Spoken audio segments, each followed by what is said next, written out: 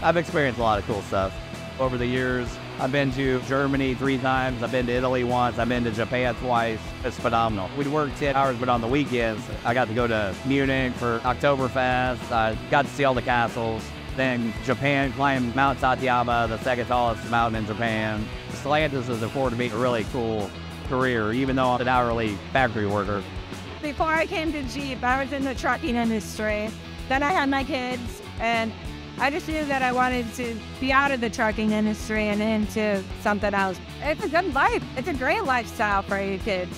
And to be proud of the product that I build. When I go anywhere and I see a Jeep, what do you think that everybody thinks? Wow, I might have had my hands in that one. I'm proud to say that I work at Jeep.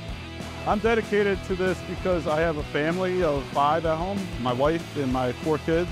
Coming to work every day, I'm really working for them, make sure they get a good education. I bought my dream bass guitar. I built my home, I accomplished raising my children very well in a way that was better than me.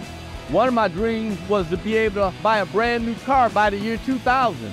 I bought a Jeep, Grand Cherokee Limited, my 4th one. I love them. Working here has enabled me to fulfill a lot of my dreams.